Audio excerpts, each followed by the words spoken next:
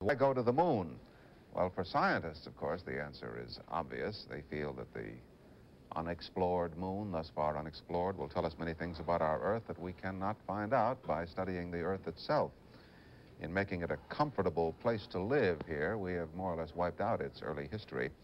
One of our guests throughout our Apollo 11 coverage, we've already heard from him today, is Dr. Robert Jastrow, who is director of the Goddard Institute for Space Studies at Columbia University. We put the question to Dr. Goddard, why go to the moon? The moon is a poor piece of real estate, and probably lifeless. But for precisely that reason, it is scientifically invaluable. We would like to know what conditions were on the Earth in the first billion years of its history, about 3.5 billion years ago, when life appeared on this planet according to the fossil record. We'd like to know how the solar system was formed and how the Earth itself was formed. These are things that we would like to know in order to understand whether we are probably unique in our human experience in this part of the world or this part of the universe, or whether what we are experiencing on our planet has been gone through many times in many places. Now, unfortunately, this early history of the Earth has been wiped out by the very factors on our planet that make it such a comfortable place to live in. We have running water, and we have winds, atmosphere. They erode all of the record of our past. We have mountain building, which creates the beautiful continents, but it also wears out and turns over and churns around the record or the rocks that were laid down here when the Earth was a young planet. The very life that we have has removed the traces of its own origins. On the moon, however, which we think is probably lifeless, there's no atmosphere, there's no running water at the present time, and we think that the record of its past is infinitely better preserved than it is on the Earth.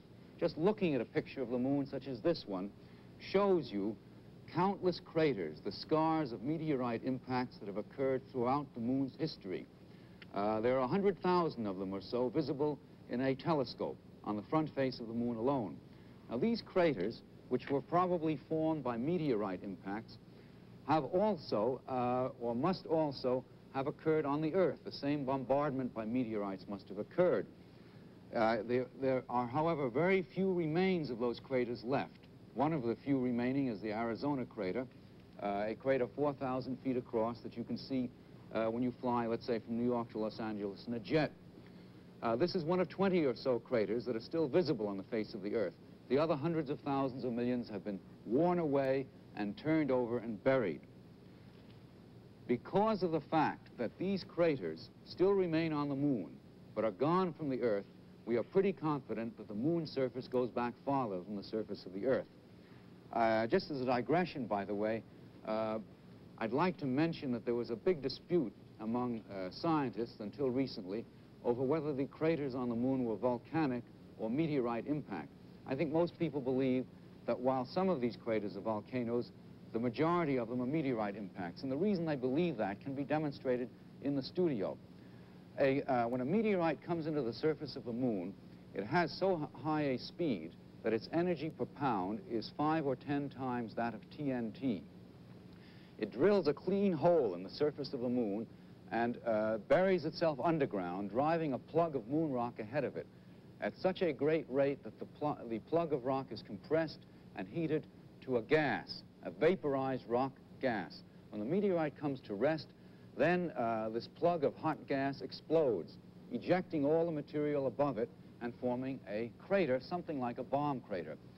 Bomb craters have exactly the same size and shape as most most craters on the moon, and we think, therefore, that moon craters are bomb craters.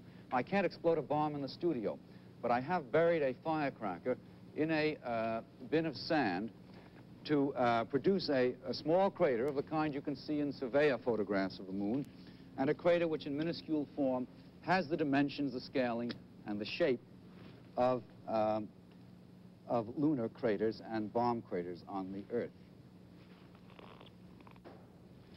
That was very satisfactory because it shows not only the characteristic conical shape of many lunar craters, but it even shows the lip that forms around them and the bits of debris, in this case they're chunks of flour, that litter the field, and it shows these rays, these radiating lines of light material by which scientists always are able to recognize freshly formed new craters on the moon. In particular, this little explosion crater looks just like large bomb craters and like most lunar craters. So I think there's no doubt what the origin of lunar craters, of many of them at least, is. That doesn't exclude the fact that some craters are volcanic, but that's another story, that's another matter. Now, there's a very interesting consequence of the fact that many craters on the moon are explosion craters formed by meteorites. I have a picture of a 500-foot crater which happens to be in the Ocean of Storms on the west limb of the moon. It's actually in the mouth of the face of the man on the moon when you look at him in the sky. And you see in this crater a littering of the field, of the ocean surface around it, with chunks of rock, some of them 10, some of them 20, 30 feet in diameter. The significance is that when we land on the moon, in each of our landings, although the exploration or the region explored is quite small, perhaps the size of a garden plot in the first landings, we will probably find on that garden plot an accumulation of debris, as shown in the next photograph, the surveyor photograph, taken of a region on the moon similar to the regions in which the landings are occurring. We will find an accumulation of debris, as you see in this picture of the moon surface, representing rocks hurled out of craters all over the moon, rocks from all ages of the moon's past, all depths, all places. An excellent sample of the whole moon acquired from the exploration of one small territory. At least we will be finding these things, this variety, if we're lucky. What will we do with these samples of rocks when we get them? Well, the key question always, I think, in discussing the scientific interest of the moon is, does any part of its surface go back to the missing billion years of the solar system's history and the time in which life appeared on our own planet, or does it not? How old is the surface of the moon? There's much controversy on that question. Some of us hope or expect that parts of the moon do go back to that first missing billion years.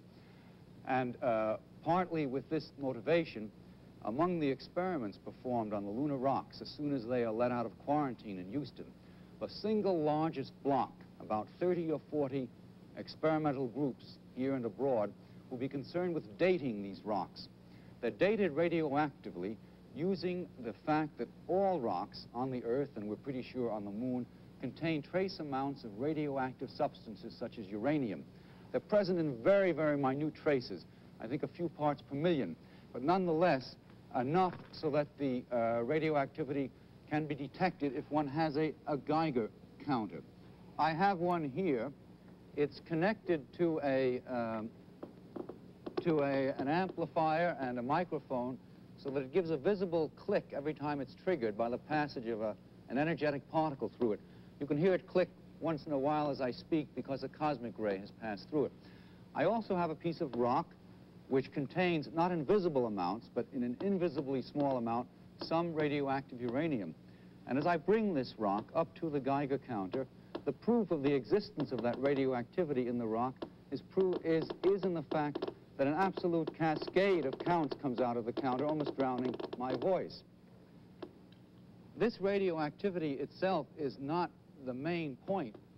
It is not the means used to date the rocks directly.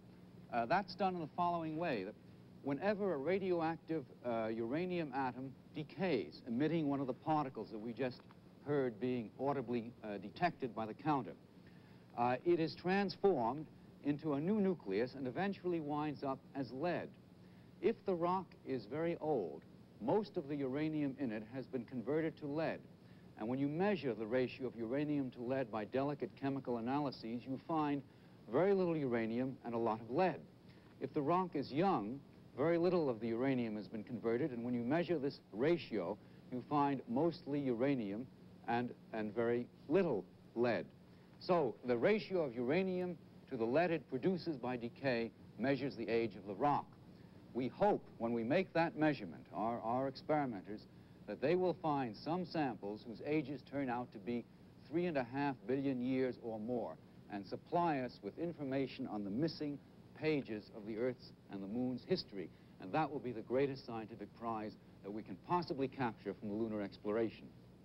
So the paradox of the Moon is that precisely because it is a poor piece of real estate and probably lifeless, with little or no water, for that very reason it is likely to have preserved the record of its past better than the Earth. And in those samples, we hope or expect that we will find clues to the origin of the Earth, the origin of the solar system, perhaps even the conditions under which life began on the Earth, and organic molecules that give us a hint of the way in which life evolved out of non-living chemicals on this Earth, if that's the way, in fact, in which it happened here. The surface of the Moon can be the Rosetta Stone of the Earth and the solar system and reveal the answer to ancient mysteries.